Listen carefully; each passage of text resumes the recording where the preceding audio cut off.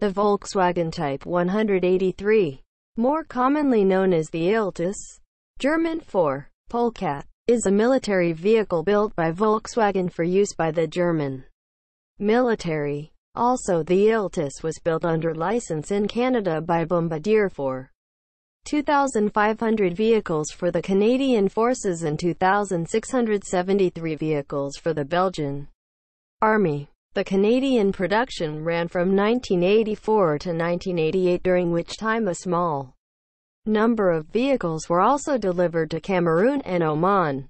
Although the two vehicles were briefly offered simultaneously, the Type 183 effectively replaced the Type 181. Thanks for watching. Please like and subscribe.